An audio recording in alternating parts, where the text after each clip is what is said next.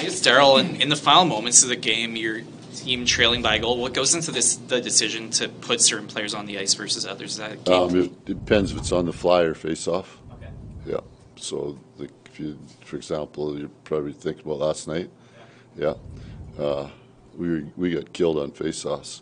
So, basically, we had Lindy and Bax both out there, so you got a righty-lefty, right? So that does affect. A lot of times you're going 5-1, like 5 forwards, one D, or 4 and 2, depending on how much time there is, and 2 righties on the bat, whatever. There's a lot of different.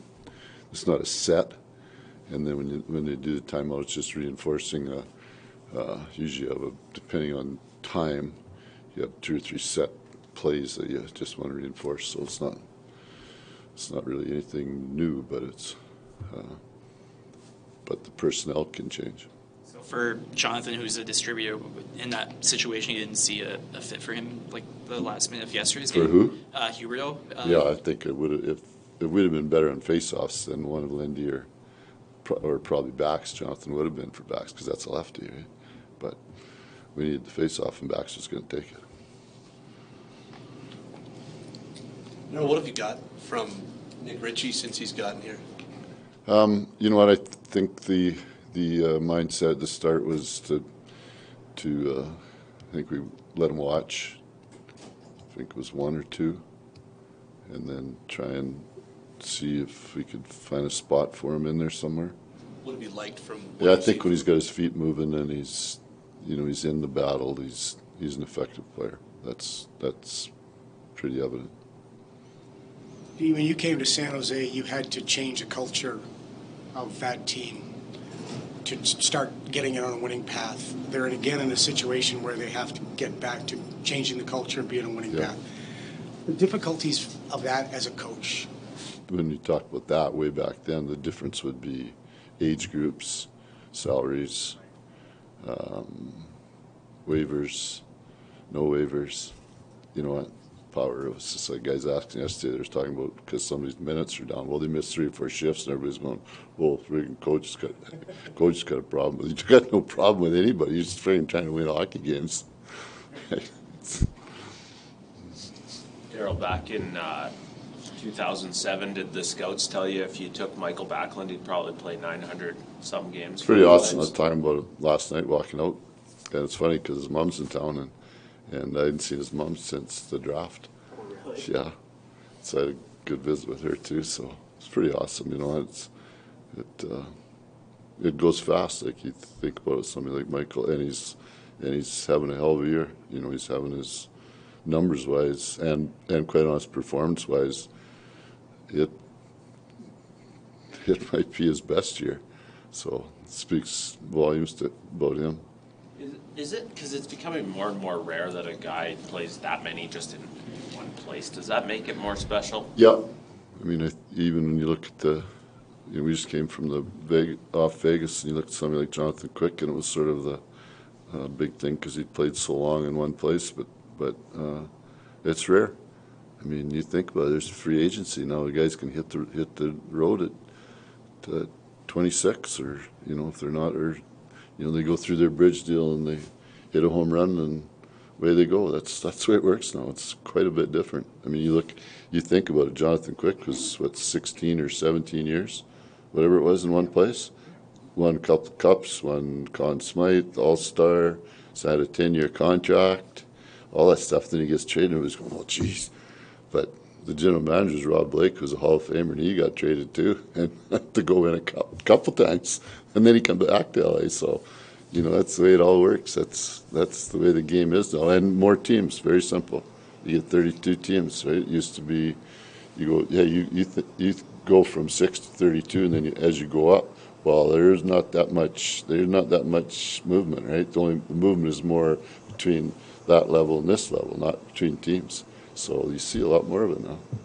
Daryl, when I was talking to Michael, and he said early in his career, prior to coming over here, he was all offense, and then you and Brent kind of told him, "We need you to work on the other side of your game." What did you see in his skill set that made you think that he could be a really good two-way guy. I think probably two things would have come into that with Michael, because I seen him play the World Juniors and on his team overseas in Sweden, right? So you see him at that level, and that's the reason he's a first-round pick. If you look in that draft, the centerman that went, I could think of four of them that went in that draft, right? And they were all sort of in that same. One of them being Brandon, my nephew Brandon, was in that one, and they were all similar type guys, right? But you could see with Bax that because he was an elite player in his age group over there, so he was always on the power play, he was all that stuff, right? But then when you're like that, then maybe you don't pay quite as much attention to the detail part of it and what it's going to take to play over here, right? So it was pretty easy to see his IQ. You know, you just watch him for a couple of games. It's pretty easy to see that the kid knew the game. You just got to play the whole game, right? So that's the only adjustment. That wasn't, I don't think, a whole lot of learning. I was just saying, hell yeah, that makes me a better player. And if you look at it, we brought him out of, I think it was the World Junior in Ottawa, and we brought him here, and the deal was play him in one game, and then sent him to Kelowna because we had a chance to go to the Mem Cup, right? So then he went to Kelowna, and that probably helped him as much as anything. Like he went there and then played in the NHL after that. So it wasn't like he did his training in the American League or any of that. He was a step above that, and which means that just shows you the difference between that player. You know, when you talk about kids getting to play and developing and all that, it just tells you that he was quite a bit ahead of the curve. Has Backlund played well enough, in your estimation, to be considered for a Selke trophy at the end of the year? Oh, if we're a better team, right? If you go, one of the reasons that we're not in a playoff spot is the goals for and against differential, and that's another one that pretty much holds water every year too, if you look at it. So, it's I think it's helped. That's one way with Naz coming in here that's really helped, right? It's actually given. It hasn't put as much on Lindy. It's taken a couple of minutes away there, 5-5. It's allowed Bax plays against pretty much most nights the top player, right? So give him full marks for that and being such a high plus player. So and then the face-off part of it too, which is part of that. What you're talking about, Selke too, which is that's a big part of his game. Darryl, you've talked about the IQ, and everybody in here knows what kind of person he is.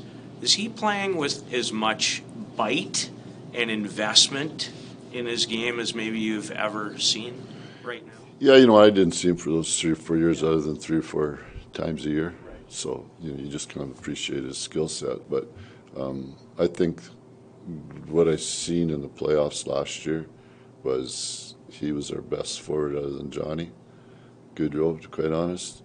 And the reason was because he was a really good competitor, and I think he brought that into we talked about it at the end of the year, and he brought it into this year. It gave him a whole nother look, and it showed that he could do it consistently, and he's done a really good job of it. You're in your second year of sort of rebuilding the culture over here, and is that trickier when you've got such different guys from different organizations? Do you almost feel like you have to start sort of at the base level again? Or? Yeah, I think we pretty much had to again. When you do that much transformation at the top end of your lineup, it's a whole reset, and it hasn't been easy. What have been the challenges of doing that this season? Pardon? What have been those challenges that you referenced? I just think the personalities are different, right? So it's not so much coach-player; it's more the player-player. Right? That's way more important than anything. It's the connection in the room more than anything else, I'd say. Is that kind of where you want it to be right now, or? Well, obviously we're not in a playoff spot, so obviously it's not where I want it to be.